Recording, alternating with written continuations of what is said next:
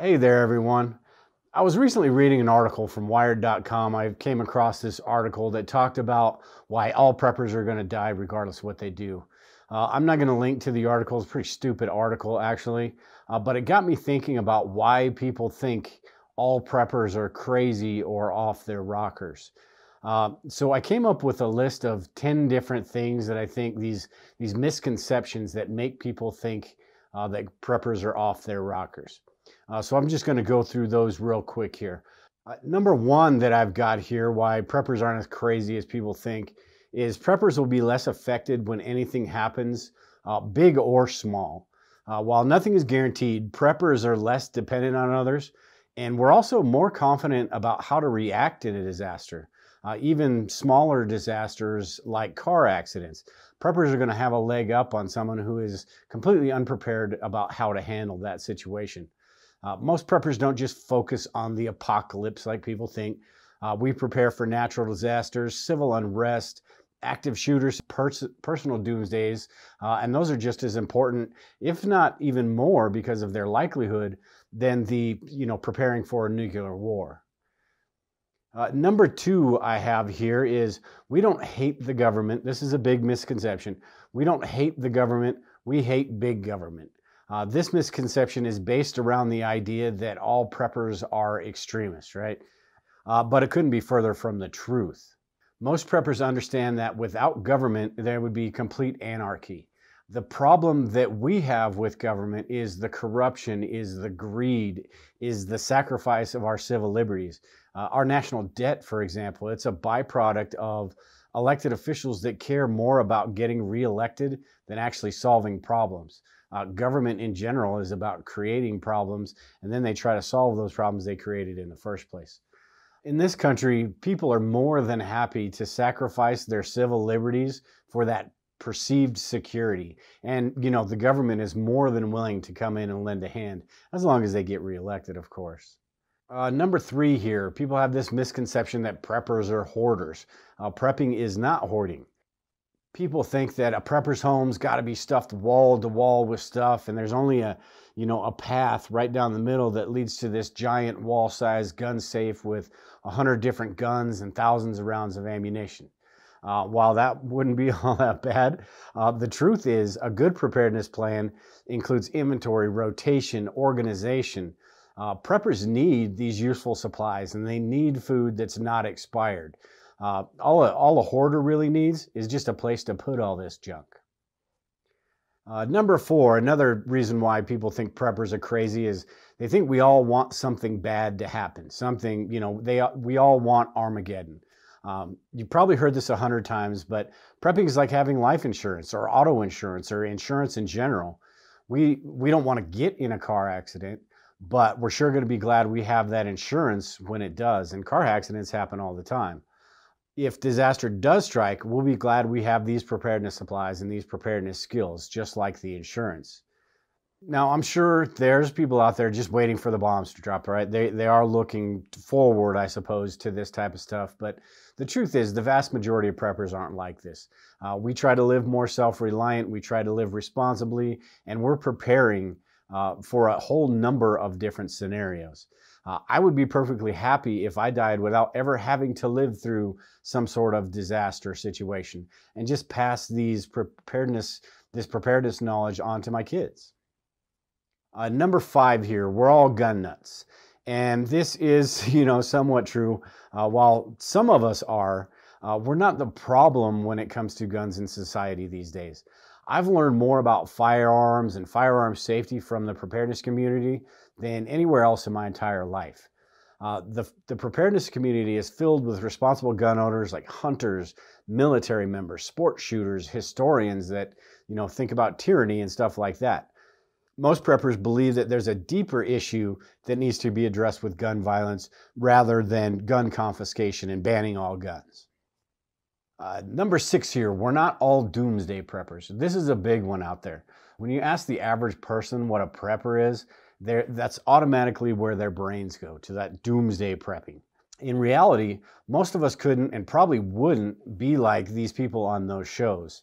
Most of us are too boring to be on shows like these, and we're really no different than anyone else in the neighborhood.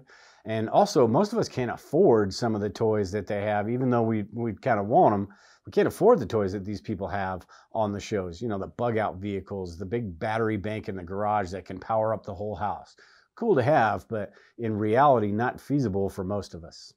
Number 7 here, we're all isolated and reclusive. Because people in the preparedness community talk about, being the gray man, we talk about operational security and situational awareness. We talk about that stuff so much, people tend to think we're isolated and we don't like other people. We don't want to be around other people. While this may be true in a large scale type disaster situation, it's not true in the smaller type situations, the natural disasters and stuff like that. In fact, in a small scale disaster, our neighbors are probably going to be happy they have a prepper around when something like that does happen, because we have, a little bit of knowledge about all of this different stuff, and we're more likely basically to react to that situation. Number 8 here is also a big one. We're all conspiracy theorists. And while this is somewhat true, it doesn't mean that we believe every conspiracy theory out there. The reason I think we get labeled conspiracy theorists is because we tend to question everything, and we don't take what the mainstream media says as gospel. Also, people like Alex Jones and these fear-based marketing things, you've seen them where buy this or you're gonna die. They've kind of fueled that crazy prepper mentality. People think that we hang on every word that Alex Jones says or these guys say, but in actuality, we're smart enough to make our own decisions. A lot of this stuff is, just entertainment. Number 9 here, we can and will be more helpful than most people think. Preppers don't just stockpile food and water and supplies, stuff like that. We learn some of these life-saving skills that are important as well. First aid, trauma medicine, wilderness skills, communications, safety classes like CERT and the Red Cross. Because we have this knowledge and we try to learn about this stuff, we're going to be more likely to lend a hand when something does happen, whether that's something small like a car accident or even a natural disaster. We're going to be ready to respond to something like that. The more we learn these skills, we're going to be more prepared than say the average person for situations like this. And then number 10 here, which is probably the biggest one of all, preppers are overreacting. This is probably the biggest reason people think preppers are crazy, because they think we're overreacting and we're paranoid. While there is an aspect of paranoia associated with preparedness, it's no worse than being paranoid when, say, you're driving and somebody's driving in your blind spot, or you're watching somebody drive erratically and you're worried they're going to, cross over into your lane.